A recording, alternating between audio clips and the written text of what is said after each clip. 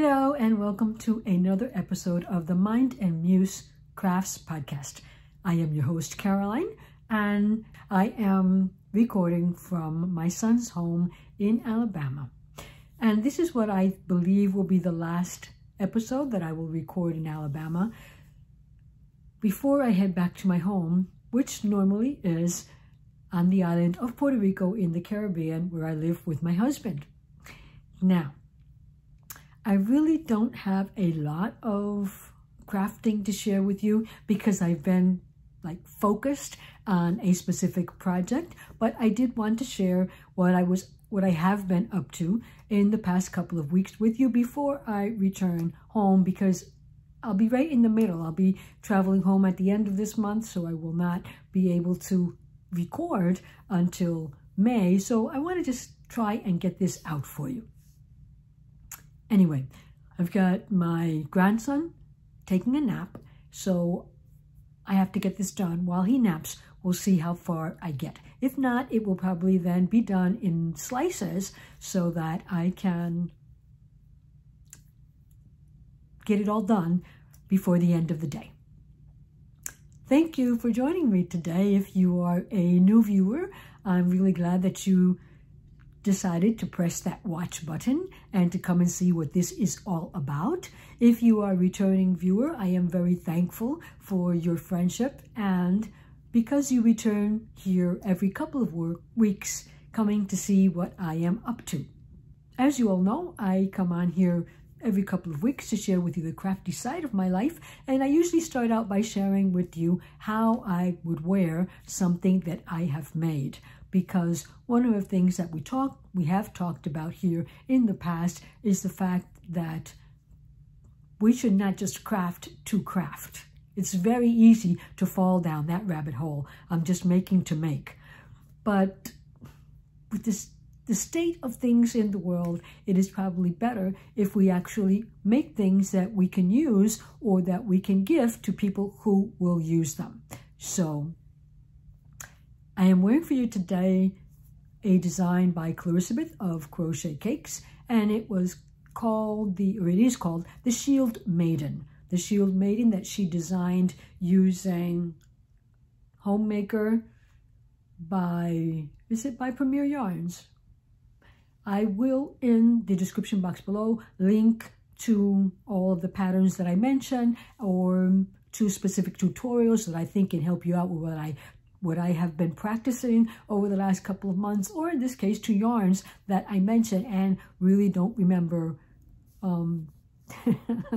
the company or the dyer that creates them. In this case, I know this is made with a very thick yarn. I know that yarn is used for home decorations and that it's got sort of like an outside polyester mesh maybe that is stuffed with filling, and so it's a very soft and squishy kind of yarn. Very thick, soft, and squishy. And even though it is that way, it puts together this fabric and this shield maiden design that is quite usable even in summer months. So it is something that I have used frequently. However, I have used it more here because of the fact that I have left some things here in Alabama in my son's home so that I don't have to always keep bringing things back and forth. And not a lot, but some of the crochet that I have at some point brought down or made here has actually stayed behind because I actually get more use out of it here.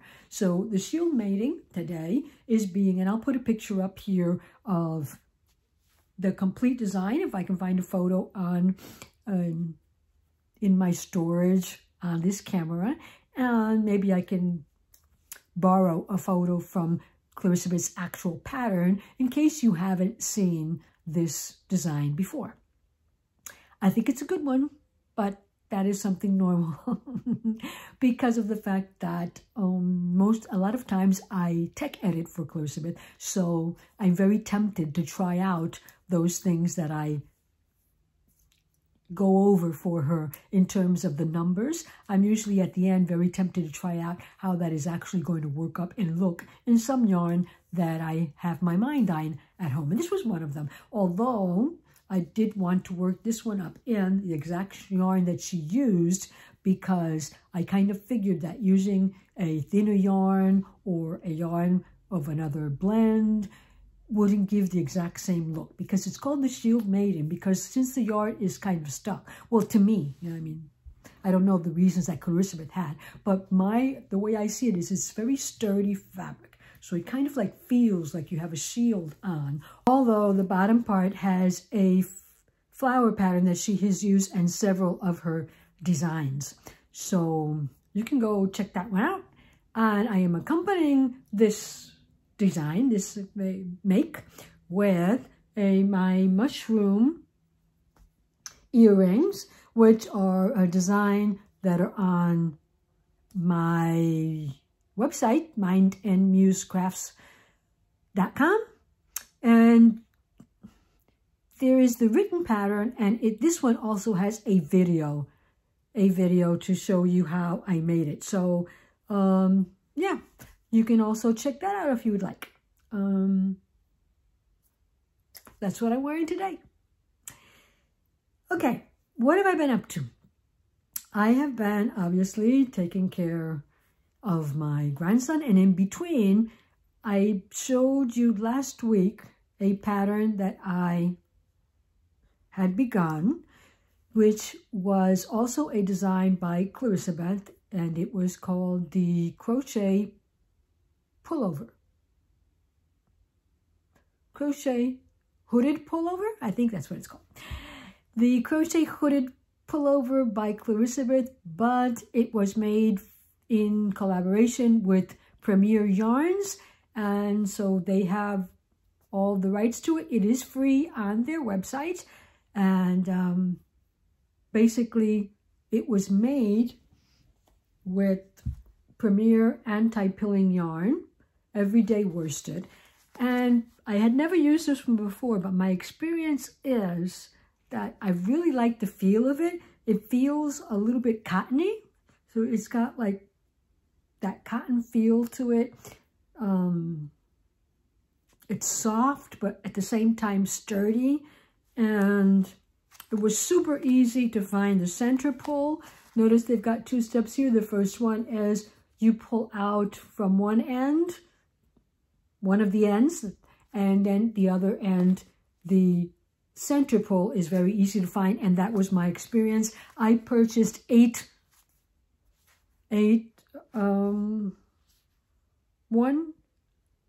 100-gram skeins. 100 grams has 180 yards, and it's a number 4. It's worsted. I do see some pilling on it.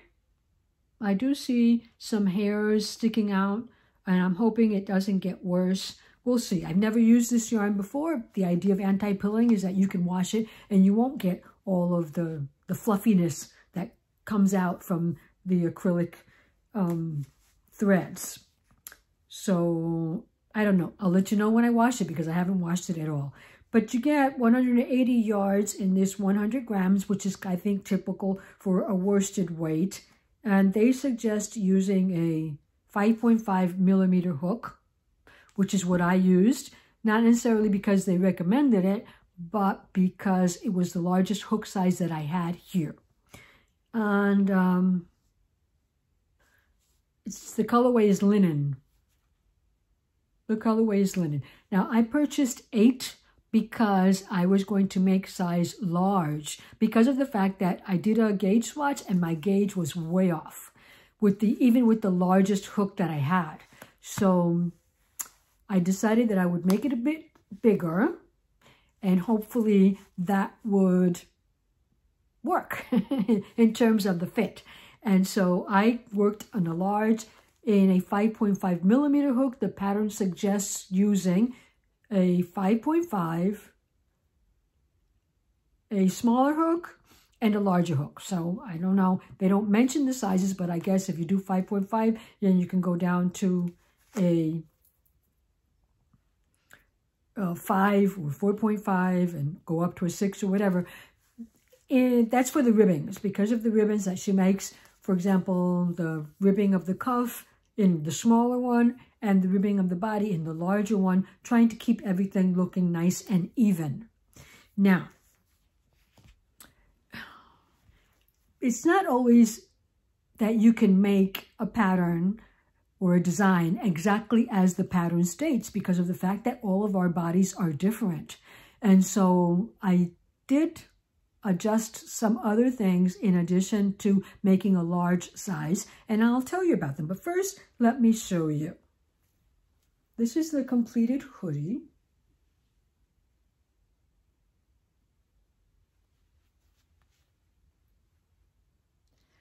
I am going to start by inserting a video here so you can actually see how it looks on me. And then we'll come back and talk a little bit about it.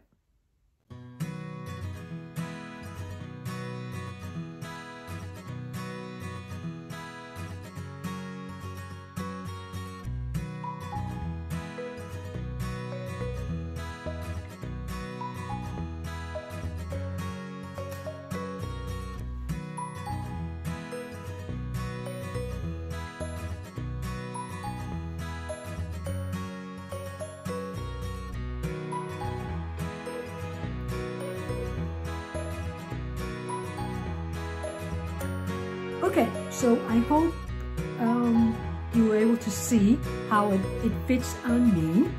And it is called the hoodie pullover because it has a hoodie, it has a hood on it. And it is not a cardigan because it doesn't separate in the front. It does not come with pockets. That was one of the things that I wanted. I felt that I wanted. I was imitating my favorite hoodie that they always have pockets in them. Now, even though I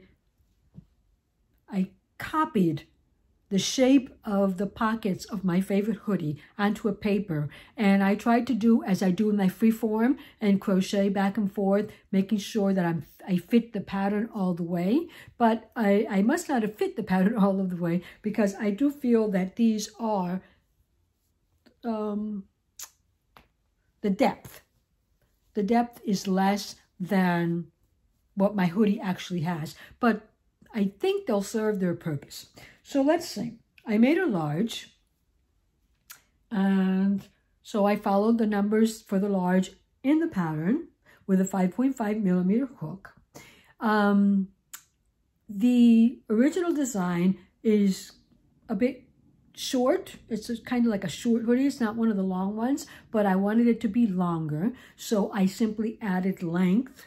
When she says crochet until you reach, I don't know, 10.5 inches, I crocheted a little bit longer. Actually, what I did was I crocheted the front panel with all of the, I crocheted the front panel until I ran out of one ball. When I ran out of one ball, then there I did the armhole shaping and the neck shaping that is included in the pattern. So that's kind of how I worked it. A whole ball for the front panel and for the back panel, and then everything else, an additional ball to work up the shaping for the armhole, for the shoulder. And it worked out well. The length of it for me, I am about a 5'4" in height. So it worked out for me. I like the length of it. Now I did add length to also the bottom border because again, I was trying to use up all of the yarn I didn't want to leave balls that are started over. This is the only skein that I have left and it is complete. So I tried to use up everything else. So I added length to the bottom ribbing. I also added length to the sleeves. See, I don't know if you can see the little hairs. Might not be able to, but I did add length to the sleeve because Clarissa kind of likes her sleeves a little bit short so they don't actually touch her wrists, and I actually like them to go a little bit past my wrist. So in addition to making a longer sleeve, I also made a longer cuff. This cuff is also a bit longer, but again, I was doing it because I wanted to use up all of the 7 skeins. I didn't want, I mean, I have some left over. So if I had anything left over, I went back. And when I saw I was going to have leftover, I went back and I added to the cuffs on both the sleeve and the body.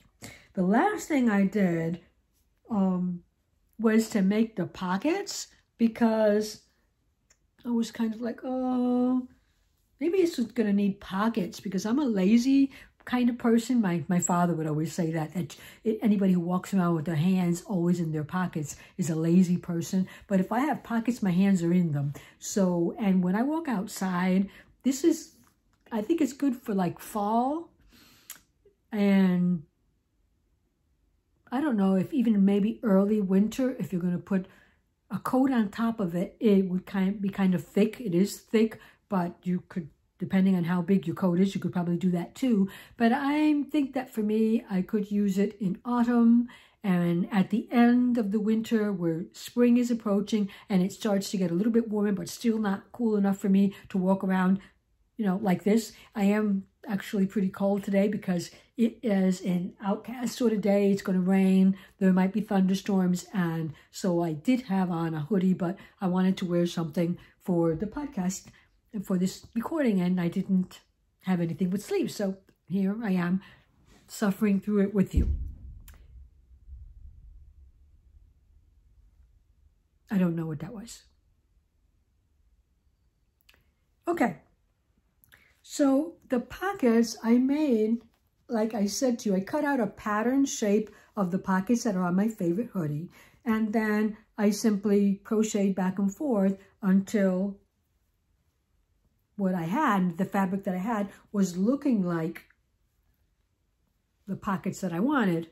Now on the hoodie, this seam here goes through the front fabric. So your hands won't go past that. But I didn't do that because I found that it didn't have enough depth. So I needed to leave it open so I could kind of like put my hands together on the inside.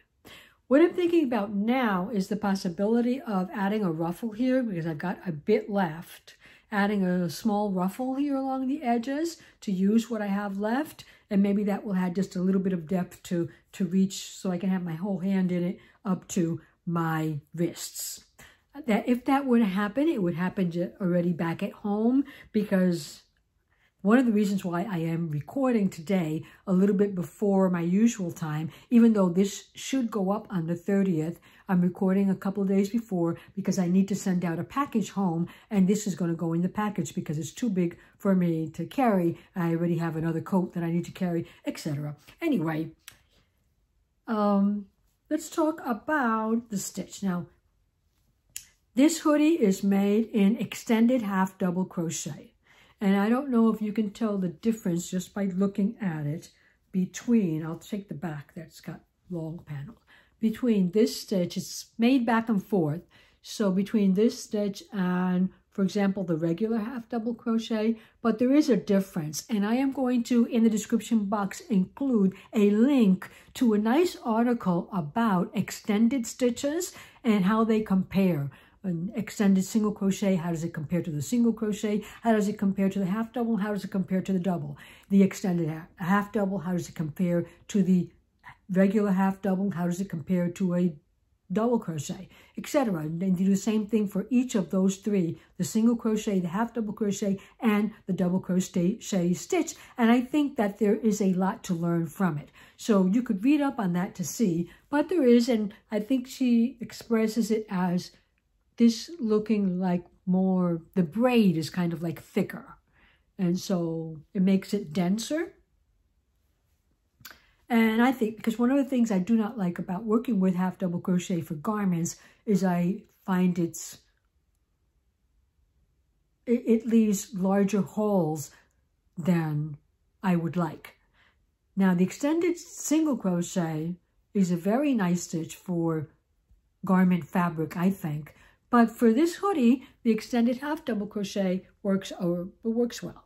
It has along the side, it has a detail of posts which I think I worked up very badly because it still has those holes that I talked about not liking last week. So if I were to do it again, I would definitely look into trying to eliminate those holes. Now, I saw another post where they say after you've made them, go on along the inside of the fabric and kind of use a needle and thread to close the holes that are created because of the fact that you are not going into the stitch but into the post. So that difference between the top of the stitch and the post at the front creates a hole, and so they actually use thread to close up those holes.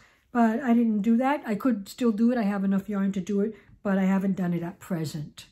For now, it's just a holy feature on the side of my garment.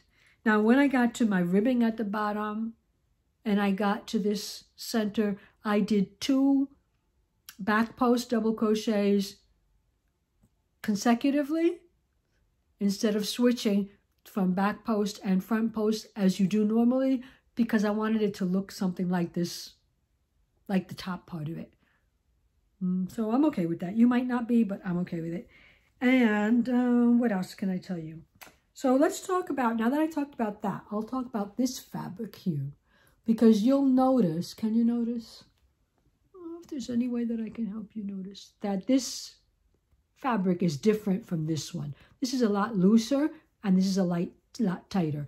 And that is because I am also using a half double crochet, but I am using a half double crochet into the space below the stitch. Into the space below the stitch, not into the stitch. And that creates quite a different fabric.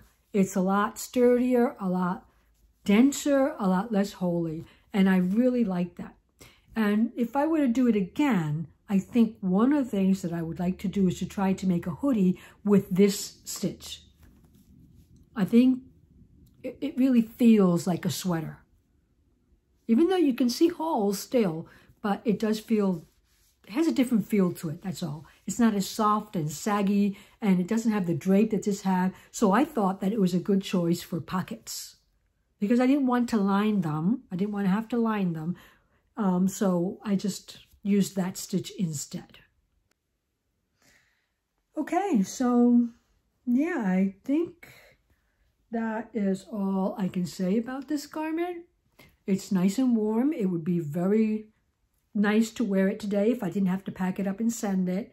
And the construction, the pattern, you can follow it as written. And as I said, just be wary of your lengths in case you want a longer sleeve or a shorter sleeve or a longer cuff. Now, one thing I will tell you is that the half double crochet, if you've worked with it before, you work around, seam it, and then continue in the round, but you continue the round by joining.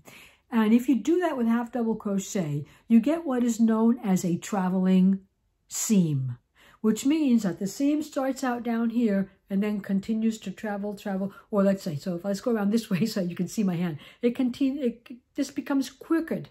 It travels around your piece. So by the time you're finished, it will probably be somewhere else, but not along the edge, not along the bottom edge of your garment. And that was something that I wanted to avoid because I had read about it before. And so I'll also include a nice description of a method that can be used to straighten out your seam. I do believe that I have a short video that I can share with you, but in addition, I will include the link to the tutorial that I used. Chain 2, complete your half double crochet in the same stitch.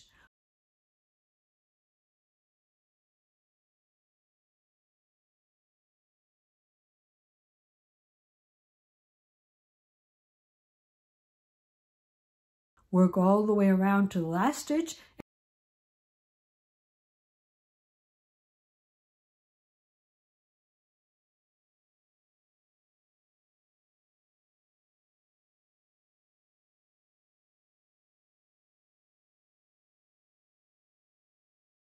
work all the way around to the last stitch and join at the top of the half double crochet, not the chain 2.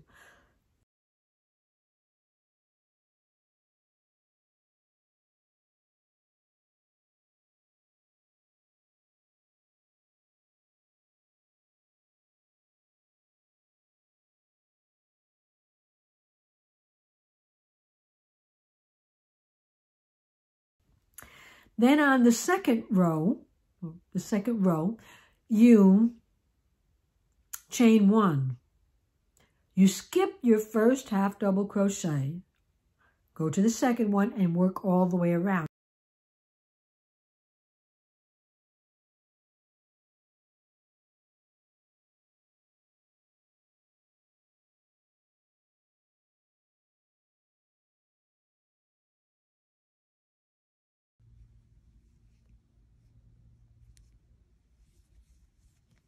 Now when you reach the end, you'll be missing a stitch. So that last stitch you do, make it into that stitch that you skipped at the beginning, working over your chain 1. And that will give you the amount of stitches that you had originally.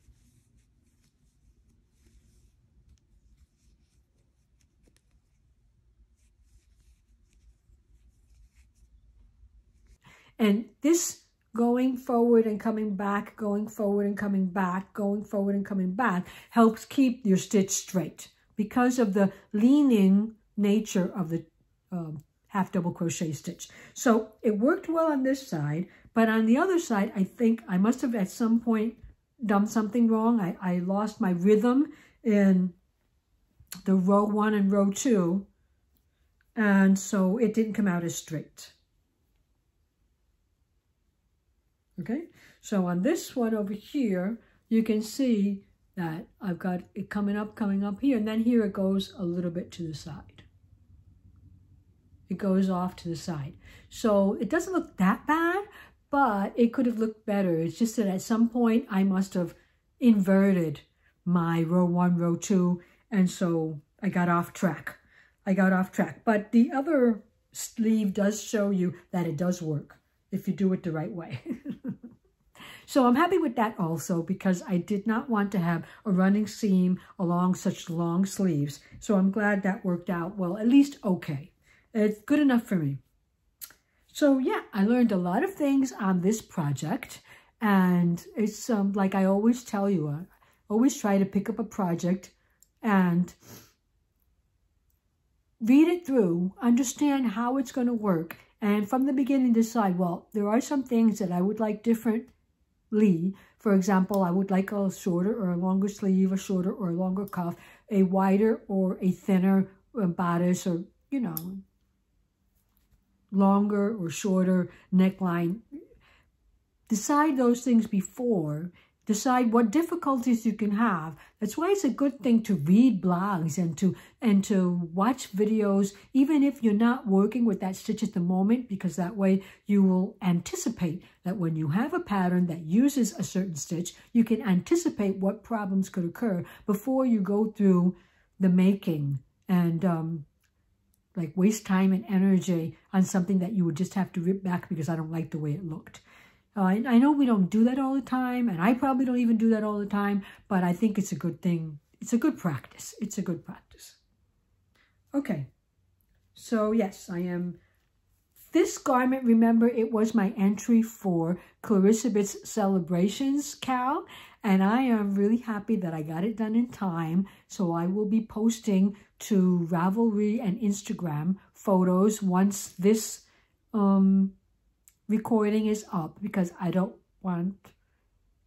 want you guys to see it before I show the world. And so if you're working on that, I hope yours is coming along well, your project. And it doesn't necessarily have to be a project to celebrate her birthday. It does have to be one of her designs, but you can choose whatever reason you want to celebrate. And so you can just celebrate life if you want to. And so here I am celebrating my re-encounter with cold months. And I feel now that I am able to bear much more cold after this year of traveling back and forth in different climates than I did before. So I am celebrating. I don't know if that is over for me or not, because I don't plan these things on a long-term basis. I just go month by month. But this is my celebrating my grandson's progress, because I decided to come back and face the cold. And so find something to celebrate. Celebrating is good for the heart. It's healthy for your mind. And it helps us always look at the bright side of our lives. And that's a good thing. So this is the hooded crochet pullover by Clarissa Smith. And well, the design originally was hers. This one is mine. Okay. I really am sad that I have to send this off and I won't be able to wear it here, because it was a good day to wear it.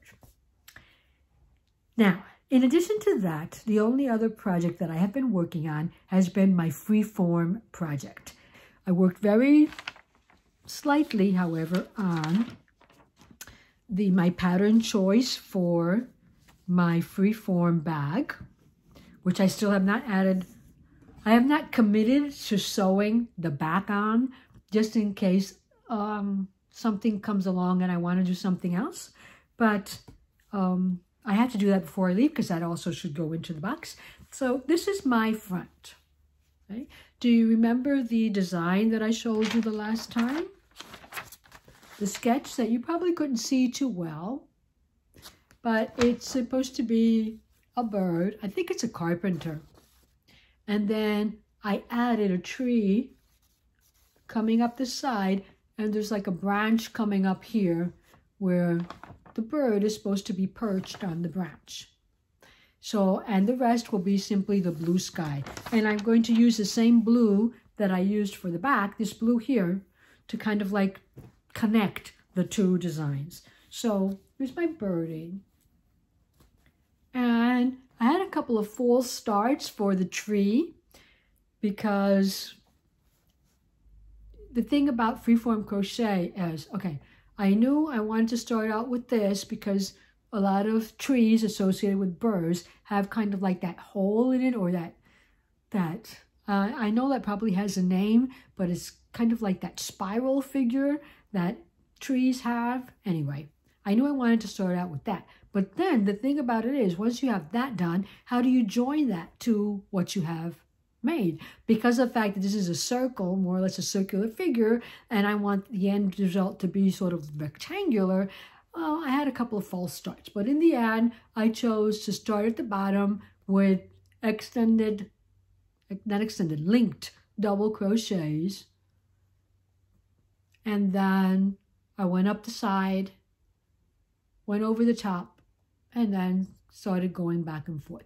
This green part that we see here, we're also going to see it at the bottom, is supposed to be moss that is on the branches or on the tree, but I didn't have here any green color that actually looked like moss, so I just used the green that I had. So I figured, I mean, it's freeform, it's an artistic design, you've got the freedom to use realistic colors or abstract colors, it's all up to you. So I went with using the green rather than not getting it done. So I hope to get this done here today. Because of the fact that this is lightweight and easy to fold, I can leave this behind and work on it for the next couple of days, because I can take it in my backpack.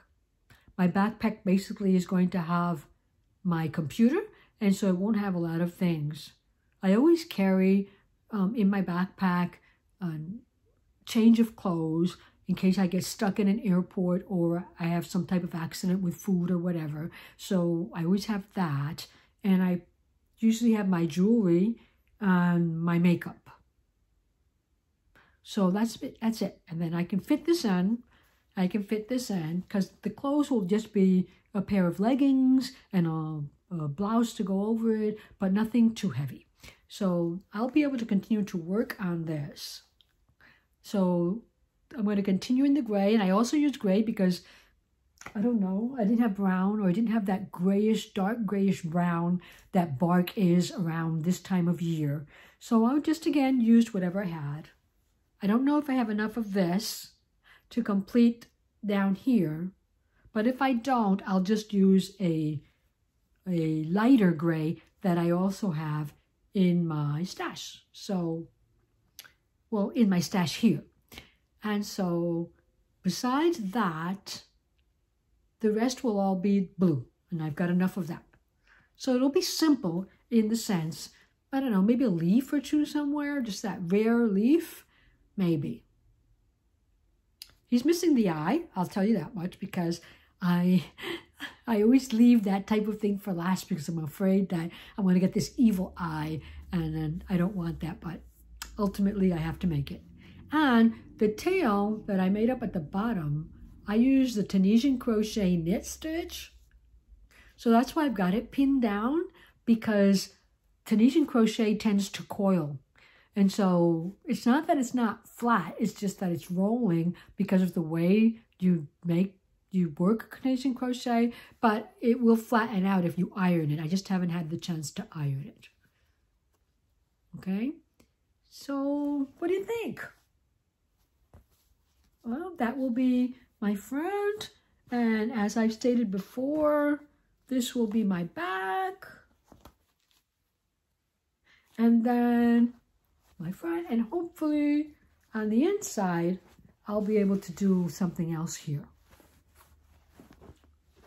I don't know, maybe that's overdoing it, but I figured, I mean, I got the bag, I might as well do something with it. Okay, so that's what I've been working on as of late. As I said, I don't have a lot of things on the go. I am packing, I'm getting ready to go back home, and so making a lot of decision about what stays, what goes, and what is going to be donated, because I always feel like these things are kind of like final, and although deep down inside I know I'll come back, I always want to leave everything settled in case I don't, because you never know, right? Life is life, so you never know. And so I'm going back this weekend just in time for my husband's 60th birthday. So I will be meeting up with Clarissa Beth back home after I get there. She's traveling so that we can do a little celebration for my husband's 60th birthday. He doesn't know. It's going to be a surprise. Well, it'll be a surprise until he sees Clarissa Beth, but he doesn't watch this, so I'm hoping that it will catch him by surprise. And so yeah, I'm going back, and I want to leave here at the end, kind of like collect a little bit of what my grandson is up to and all that, and just kind of like close this episode in my life for all of you. So it's been short but sweet. Thank you for joining me today, and hopefully I'll be able to talk to you again around maybe the 15th of next month, where I'll be back at home in Puerto Rico working with those winter garments that I left behind. And I don't know, I sit down and I think, why did those take me so long? If here I was able to make this hoodie, which essentially could have been a winter garment, in only a couple of weeks. I don't know. I don't know. I really don't know. But yeah, maybe they were a bit longer because I was trying to make them tunic length and whatnot. But I'm hoping to go back with the energy and the desire to work on those, because it's going to get very hot soon and I won't want to be working with that fabric on top of me. And so that's what I'll be up to. I'll be able to give you an update on those things and how I'm coming along finishing up this bag in a couple of weeks. So until we meet again, keep yourself safe, keep yourself healthy, and keep crafting. Bye for now. Mama Llama, here's the phone. Baby Llama starts, oh no, the phone. Llama, red pajama, this is